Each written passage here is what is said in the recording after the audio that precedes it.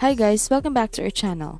In today's video, I'm going to show you how to switch your Instagram account to personal account. But before that, if you are new, please hit the like and subscribe button and hit the notification bell so you can be notified if we post another video. So without further ado, let's get started. First, open the Instagram application on your device and make sure it is completely updated.